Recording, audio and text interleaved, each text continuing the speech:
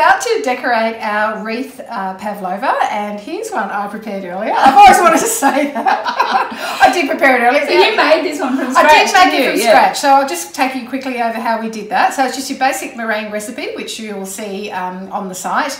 And all I did to make the wreath shape was to get some baking paper, trace out a dinner plate, and then trace out a small bowl to make the circle. Wow. Yeah. And then you actually need the baking paper on it to bake it, because it just makes it easier. And then did you do it in dollops, or how did you get the wreath shape? So the reason you get the wreath, you actually a metal spoon, and you just dollop it on till it all joins up, and then you can sort of smooth it over. So now when you're making a meringue, especially for a pavlova, make sure that the oven heat is very low, so about 120, and I cooked this for about 1 hour, and that was perfect. So there we go. That's the one we prepared earlier. And then when you store it overnight, do you store that in the fridge? You actually leave it in the oven, actually, because it's nice and dry. So once you finish cooking, turn your oven off and close the door and just leave it to cool, and then you can pick it up overnight. So that's it. And a nice round plate's always nice as well.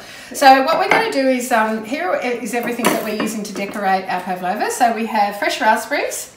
We have sneak one. I know, why not? And they're always in season at Christmas time. We have some beautiful Turkish delight. So this is a little bit of a different. It's not your traditional passion fruit strawberry pavlova. This is going to be a little bit different. Bit of Turkish delight. Some pistachio seeds. And then you just cut those up. Which I just roughly chopped them. And then we're going to, of course, we're going to put cream on it.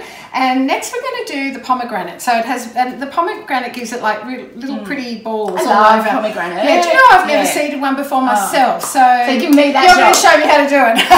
So away we go. The thing I do first is I just whack it a bit with a wooden spoon. And then what that does, because with the pomegranate, it's got a lot of, I call it pith, I don't know what it is. It's got a lot of the pith. They do call it pith, and it holds the seeds in place. So if you don't give it a good bang, then it's harder to get them out. So give it a good bang, and it loosens it up a bit and makes it a bit easier, because it is quite fiddly getting them out, but it's really worthwhile. You know what I use these on? No. I do them on lamb. Oh, how beautiful. So I do a roast lamb, and then I do it with the pomegranate. I love the texture of pomegranates too. I love the texture of them. Oh, that's beautiful. So Look it's at beautiful. that. So there's the pomegranate. I'll show you there too. Beautiful. And then you can see they're a little difficult to get out. So do you use a teaspoon, or do you I just use a spoon, but I generally I keep banging it with this. Oh, there you go. Oh, look, they're coming out. And then make sure you've got a bowl that, see how it splashes? I'll hold that one. So don't wear something white.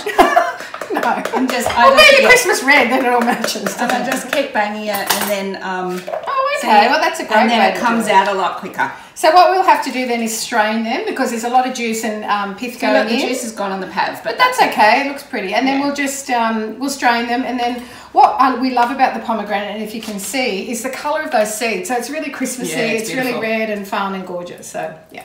Loving that. How much do we need? Both I think that might be. No, I think we can probably only do one side. And then what I do after that, you'll see there's a few of the little bits that have fallen in. So then I just step over to the sink and I just use my clean hands. Just your hands. Yeah. And just get those out, because you don't want those white bits. You just want the beautiful red. It's a beautiful red colour, isn't it? Oh, it's a beautiful flavour as well. I love pomegranate. Yeah, there's a little bit extra. Yeah. And so that's how you do it. That's how you do it. Make sure you loosen it up first, and then it's a lot easier to do. Well, thanks, Teams. I didn't know how to do that. I thought you could actually buy pomegranate seeds. So I wonder if you can. Oh, I'm sure you probably could. Get someone else to do the sorting for you. And there's the dog, Fluffy. That's all right. There must be someone at the door. Okay. So do you want someone using a wooden spoon? Can we strain this? We're going to strain this now. Alright, so we've picked all the white pith out, and you can see now there's some beautiful juice still in the bottom. So when we strain that, I think I'm going to keep that juice, and I'm going to use it in a cocktail later. Oh, what a good idea. Love it. Love it. Okay, so it's time to decorate our Christmas pavlova, and we pre-whip the cream. So it's just 300 mils of thickened cream, a teaspoon of rose water, some icing sugar, the recipe's all on, and then some vanilla extract as well. So that rose water is beautiful. I've never I've never really cooked as much with rose water, but it's beautiful. So it won't take you long. Just sort of dollop your cream all the way around.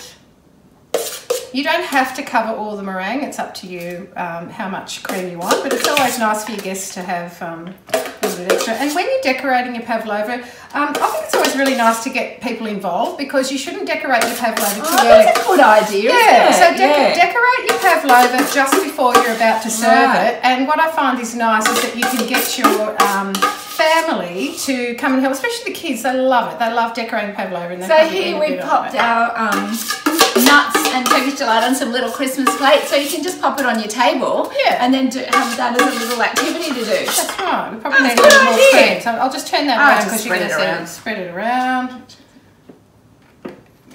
So that was 300 mils of thickened cream. There's a little bit more that I can get out, I'm sure. Perfect. There we go. So now we're ready to decorate, and it's just a matter of doing whatever you want, So whichever order you want to put it in.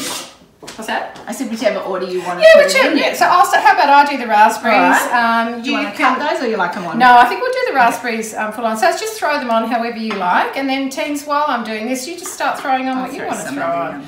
Bit of pistachios. In between Yeah, you can do in between. And see how we're getting the beautiful Christmassy colours? It's starting to look really pretty already. We've only just got started. And then that pomegranate will give it such a beautiful... I hope some of the little pomegranate juice kind of runs through the cream as well. Yeah, and don't forget we've got the rose water in there as well. So it's just something a little bit different from the traditional. You don't have to Christmas use cake. everything that you've put out. Oh no, it's always a matter of... I reckon if, my husband was doing this, he would use it all.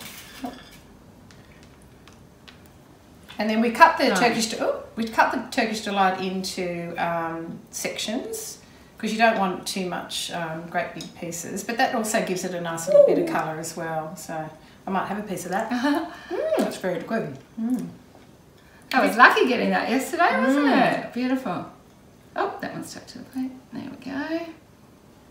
I'm going to try a piece too. Very nice. So I think that's probably enough for the Turkish delight. Is there rose water in Turkish delight too? Yes, there is. Yeah. Okay, now we're going to sprinkle some pomegranates. That is pretty already. Look at that. Already. Yeah, it's beautiful. Okay, so now I'm going to sprinkle some pomegranates around.